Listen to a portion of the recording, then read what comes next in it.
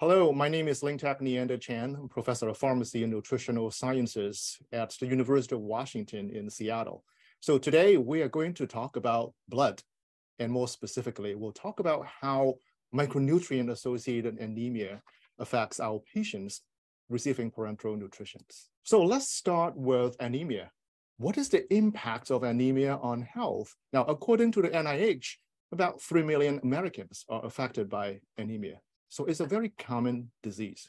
Anemia affects red blood cells, and red blood cells are critical in delivering oxygens to tissues. And so without oxygens, we develop ischemia and other tissue injuries. So maintaining optimal red blood cell count, it's a good thing. Anemia is a condition with decreased number of functional red blood cells. Another condition is sometimes a patient may have mild anemia, but it's not managed, and it turns into a chronic disease. Now, studies have shown that chronic uncontrolled anemia also has other long-term health consequences, and it can lead to heart failure and other long-term health issues. So preventing anemia is an important process. Bringing back to the topic, patients receiving chronic PN are also at risk for developing anemia. Now, the question is how?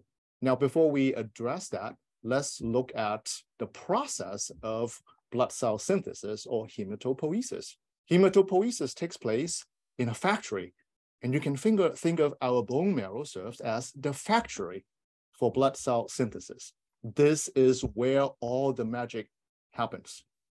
So patients who have bone marrow suppression or bone marrow failure will not be able to make adequate blood cells. With a functional factory, of course, we have to supply fuel to keep all the moving parts working. And the peptide, erythropoietin, is the fuel, and it comes from the kidney.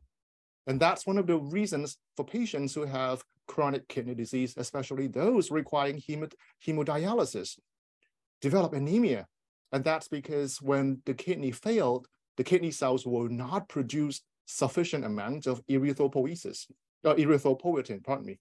So even if you have a fully functional factory, it would not be able to keep up with the supply.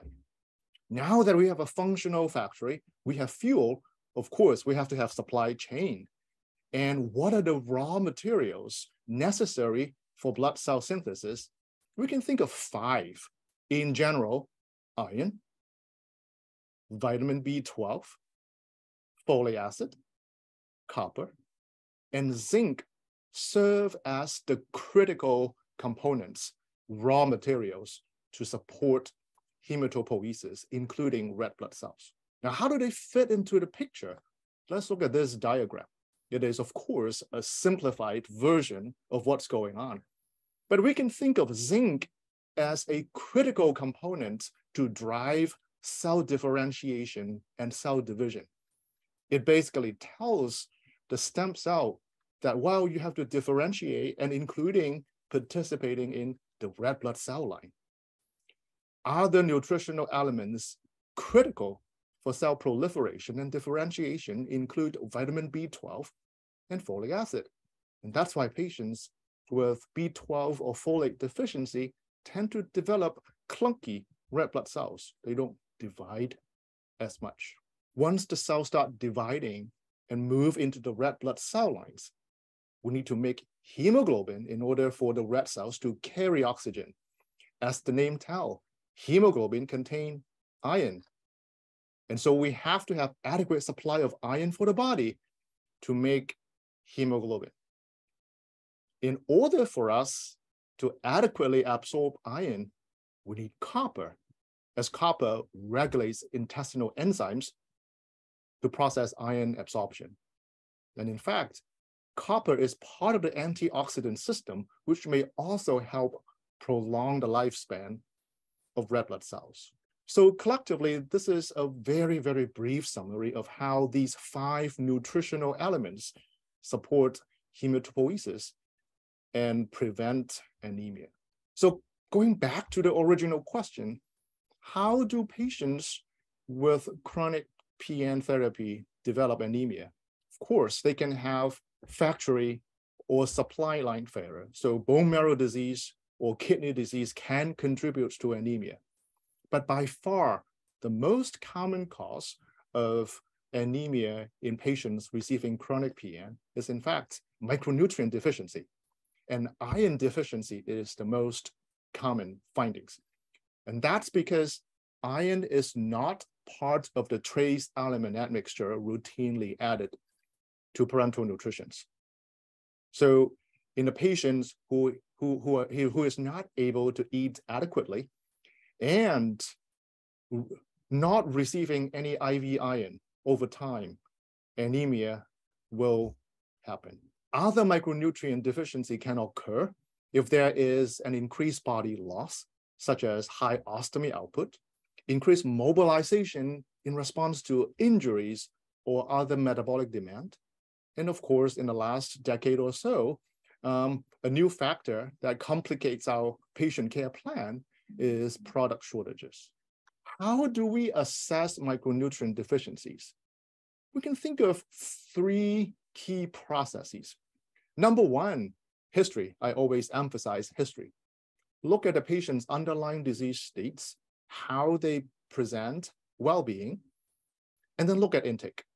Intake give us a good assessment of whether there is adequacy or deficiencies. With continued deficiency, a person may develop clinical signs and symptoms. Some of them are more specific towards a particular micronutrients. So physical exam would give us some guidance. We want to validate our findings with objective tests, such as laboratory tests. Anemia will be reflected by a complete blood count with low hemoglobin concentration. Other laboratory tests specific to individual nutrients can also be considered, as listed on this slide, ranging from iron study, assessing copper status through serum or plasma copper, and ceruloplasmin, a copper-containing protein. Methylmalonic acid or serum cobalamin can help assess B12 status. And then folic acid status can be assessed by plasma concentration or red blood cell concentration, depending on our goal and what we try to investigate. And zinc plasma concentration may also be helpful in specific patients. Once we have treated a deficiency, and it is important to perform surveillance monitoring because that helps us prevent the recurrence of deficiencies. How do we approach treating micronutrient deficiencies? There are a few things we can consider. First is that in patients who are able to eat and more importantly, absorb nutrients from the gastrointestinal tract, oral or enteral administration is still a feasible and viable option. And in fact, that's probably the most practical option for patients.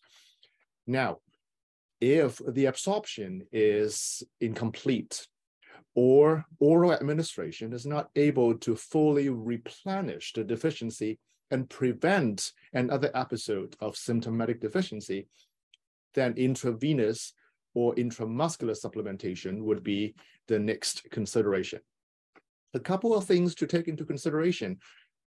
Adding micronutrients into the parenteral nutrition bag may not be an option for a lot of micronutrients because of the concerns of solubility and compatibility. So please make sure to check with the pharmacist and make sure that this is safe to administer. And because of that limitation, one of the more likely intravenous approach would be using a supplemental infusion. Now, of course, that would involve coordinating the infusion schedule. If the patient is on a 24-hour infusion PN schedule, that may have to be changed to cyclic.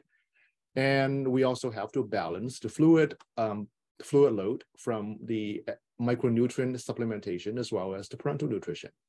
And finally, there are micronutrients that can be safe and effectively administered through intramuscular route, such as vitamin B12.